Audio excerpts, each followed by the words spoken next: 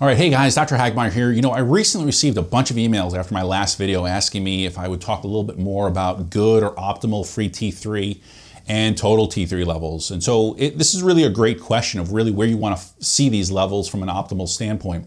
And so I want to just shoot this quick video and really explain that just a little bit more. But just as with all things thyroid, we don't really have a straightforward answer. And let me explain what I mean by that.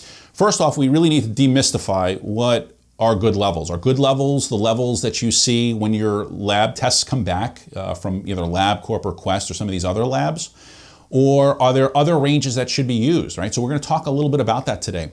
So let's demystify first what are good levels versus optimal thyroid levels, and really who determine what good levels are, right? So there's a few things that you need to know. First and foremost, different lab companies create their own reference ranges based on geographical location, all right? So what that means is that a person who's having lab testing done in New York is going to be compared to other people with thyroid problems in New York. And a lab, let's say, that's out in California is going to compare those lab values to other people who live out in California.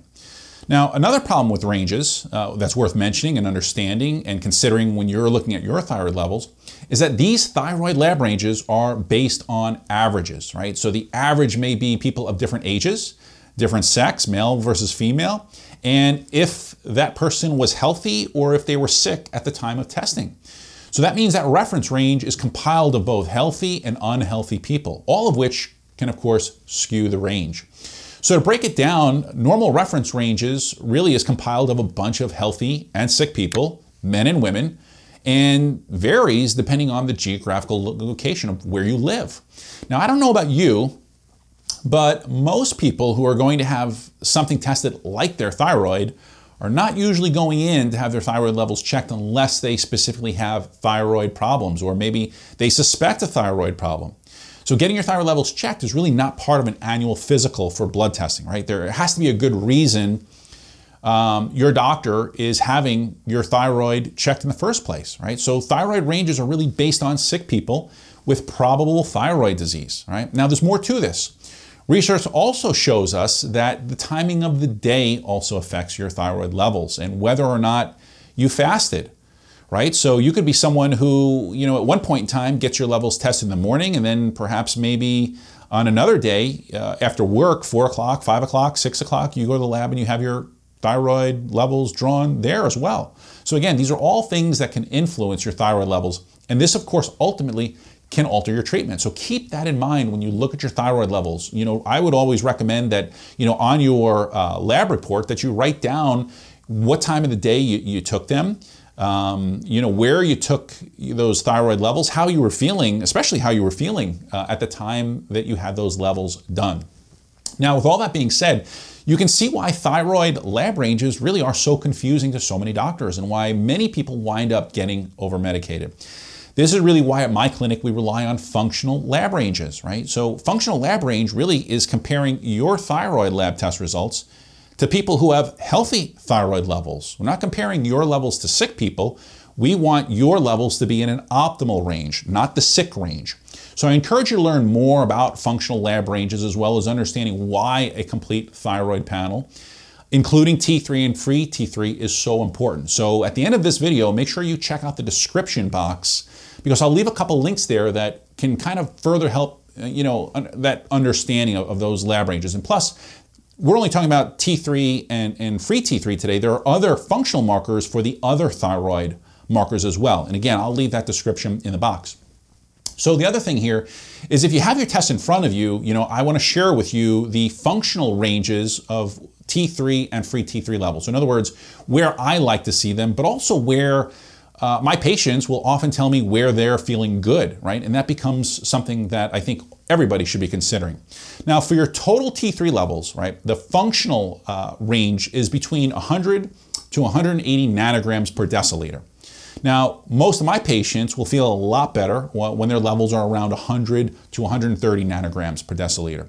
And what I notice is that when those levels start to get above 130, so 140, 150, 160, 170, many times those patients begin to feel a bit hyperthyroid. Not everybody, but some, okay? So for free T3 levels, we want to see these functional ranges between 3 and 4 picograms per milliliter. Picograms per milliliter. That's very, very important to know and to distinguish the measurement that's being used, right? With this free T3 level, most of my patients report feeling good pretty much within that whole range. So anywhere between 3 and 4 picograms per milliliter.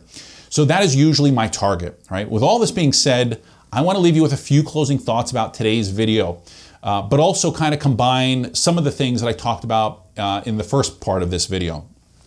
Number one is that testing free T3 levels and total T3 levels are important, but you never test these by themselves, all right? So if you're wondering, well, I should probably just go get my total T3 and free T3 done, no, you have to look at this, in conjunction with all the other thyroid markers. Now, in my past video, I showed you why you can't rely on TSH levels alone to determine thyroid hormone levels, right? Your T3 and your free T3 levels. And this is really a big mistake many doctors do. By only testing TSH, they're assuming they know what's happening with the T3, the free T3 and the total T3 levels. And that's not true. We have plenty of research that shows you cannot rely on TSH alone to understand what's happening at the cellular level of thyroid hormones. Number two is that testing your total T3 and your free T3, again, is a part of a comprehensive thyroid panel. So if you haven't had that done, again, check out the description. It kind of lists out all the different thyroid markers that we use typically in our practice.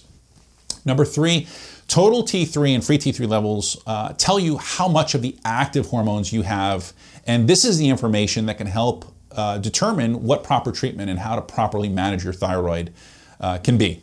Number four, your total T3 and your free T3 levels, these really should be used, again, in conjunction with other lab tests, right? Your TSH, your T4, total T3, free T3, reverse T3, thyroid binding globulin, and your thyroid antibodies. But again, I will list that in the description box, again, with those links, right? So this, again, just ultimately gives you the most complete picture as it relates to thyroid function.